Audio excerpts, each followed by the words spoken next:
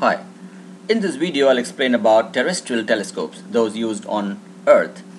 And let's take a look at an ancient telescope. It had a tripod stand, an articulating hinge, and a long set of tubes. Our modern terrestrial telescopes have 3 convex lenses as against just 2 for astronomical lenses. Let's look at an animation.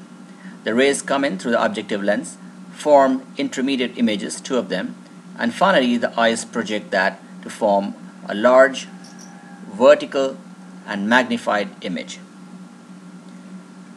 Let's look at it once again. We have the principal axis, the white line. We draw the 3 convex lenses.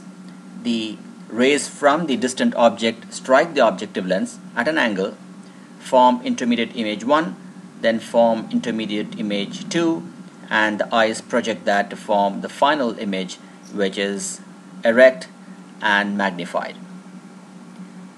Let's take it step by step.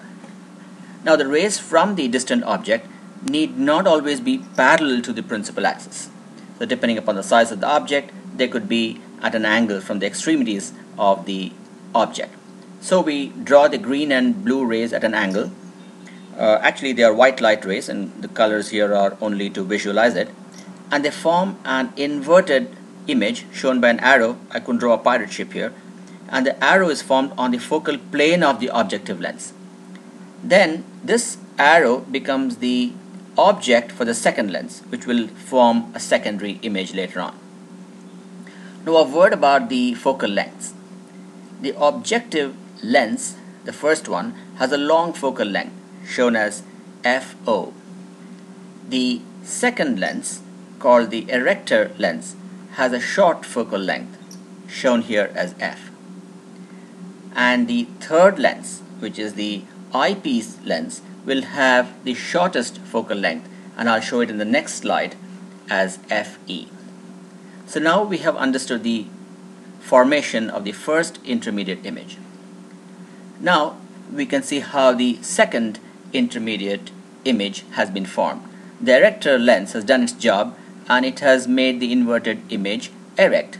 And that's the second arrow we are looking at a distance FE from the eyepiece lens. In fact, the eyepiece lens can be adjusted so that it comes to the focal length.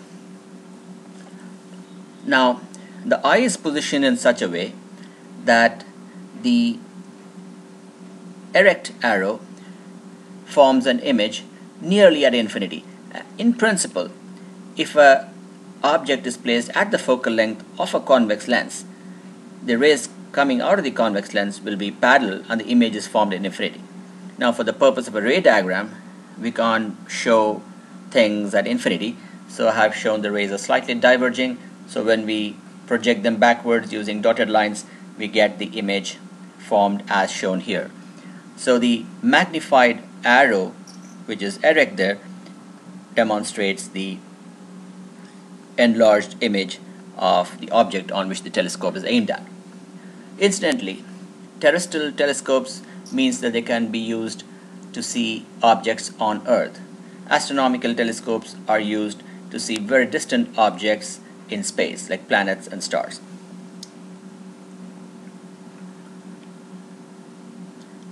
Now we will summarize this discussion that the terrestrial telescope came in after the astronomical telescope was discovered, and the credit goes to Johannes Kepler, who 400 years back inserted the third convex lens, the erector lens, to make the images erect for use on Earth.